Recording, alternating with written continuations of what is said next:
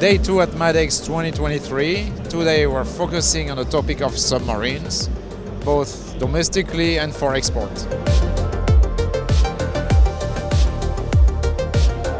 We start today's video report with Hanwha Ocean. We are with Mr. Kim. Mr. Kim, good morning. Good morning, sir. So we are standing in front of KSS III Batch 2 model. Can you please tell us the role of Hanwha Ocean in the KSS III program for the ROK Navy? For the KSS 3, there are two batches, batch 1 and batch 2. For the batch 1, there are 3 submarines, and for the batch 2, there is also 3 submarines. Total 6 submarines. And for the batch 1, we already delivered 2 submarines to ROK Navy. And for the batch 2, we contracted 2 submarines, and the 2 submarines on the construction in our shipyard. Yeah. And Hanwha Ocean was in charge of the design of this submarine? Yeah, for the batch 2 class, we did the basic design and also the detailed design as well. Yeah, yeah. And regarding the export of submarines, I understand that you are looking at the Canadian Future Submarine Program now as a company. You signed an agreement with Babcock. Can you tell us more? Yeah, for the Canadian Submarine Project, we are pitching with the batch 2 submarine because we have a lithium-ion battery and AIP, so we can satisfy their ambitious long-range submarine, and also we have a vertical launching system and more powerful compared to the other diesel electric submarine. So we hope to make a good decision from their RCN, Royal Canadian Navy. And regarding other countries, I covered in the past that Hanwha Ocean was... so you successfully did business with Indonesia, and you are also looking at the Philippines and India, maybe? At this moment, we already delivered the 3 submarines to Indonesia, and I was there for 5 years as a project manager for the last submarine delivery. And then we are pitching to the Philippine Navy for their submarine. Yeah, so we hope the good news soon from them. Yeah.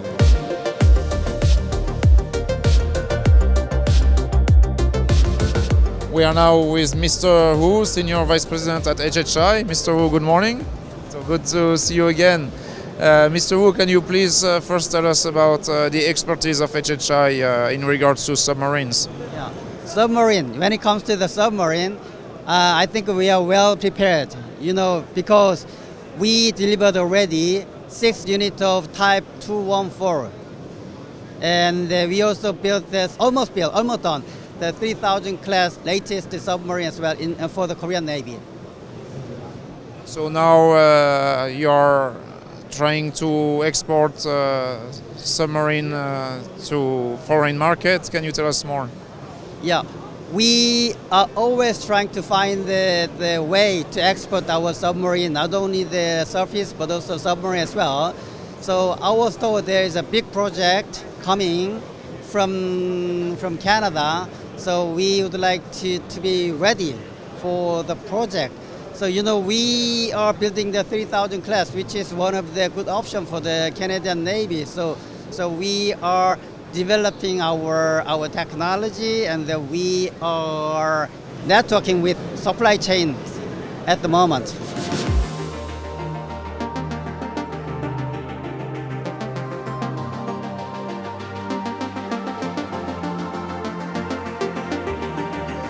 Good morning, John. Great to see you again. Good morning. Great to see you again too. I understand that Babcock signed 2 MOUs with 2 Korean companies in regards to Canada's future submarine program. Can you tell us more? Yeah, so yesterday we signed technical cooperation agreements with both Hanwha Ocean and with HD Hyundai to look at collaboration on the planned Canadian Patrol Submarine Program. So we're very excited about that. What do you envision that the role of Babcock would be in regards to that future submarine program? So I think it's a few things. The first thing is, obviously, Korea have got a very successful submarine program in Jambogo 3. Jambogo 3 has Babcock's weapons launch system on board, and that same weapons launch system we believe would be ideal for Canada with their torpedoes. Of course, Babcock have the long-term support contract for Canada's existing submarine fleet, and so we have an intimate knowledge of Canada's submarine supply chain, the training regimes, and the relationship with government. And then the third piece for that is Canada has got quite a strong industrial technical benefit system, so it's an offset arrangement, and we've been in Canada for 15 years, and we believe we've got a lot of value to add to Korean companies in helping them navigate that system in Canada. And obviously Babcock in the UK as well has a lot of experience in regards to submarine for the Royal Navy. Yeah, I mean, I would say between the work we do in Australia, in the UK and in Canada, Babcock's one of the most experienced private sector submarine maintenance and sustainment companies in the world. We've got knowledge obviously in depth on nuclear powered submarines, but also on conventional submarines, and we've built over the years strong relationships in Korea, and we act as a Korean business, so it's a logical partnership for us.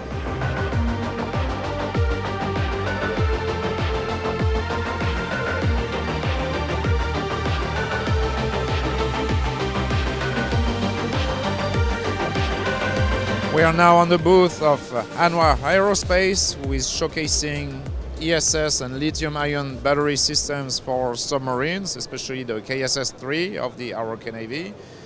With me is Mr. Her, research engineer at Hanwha Aerospace. Can you please tell us what are you showcasing here with this model? Yeah, sure. So today I'll briefly introduce about our energy storage system, and we're from Hanwha Aerospace. And basically what we've done is we replaced the lead-acid battery with lithium-ion batteries. So with the lithium-ion batteries, we can have twice the longer life cycle. And also under submerged time, we have 60% more submerged time. And at full speed, we can have 3 times more submerged time compared to the lead-acid battery. And last year, we finished the development of this system. And last year also, we finished the verification. And we've done the most severe safety test and reliability test under the most severe conditions. And this year we're under mass production, and next year we'll start the installation into the submarines. And by the end of the 2020s, we'll deploy the whole system, and then it'll go under action. Yep. So this is initially for the KSS III Batch 2 submarines? Yes, for sure. Yeah, that's but you're also proposing them for the export market? Yes. So a lot of countries are interested in our system, especially the Netherlands and Canada.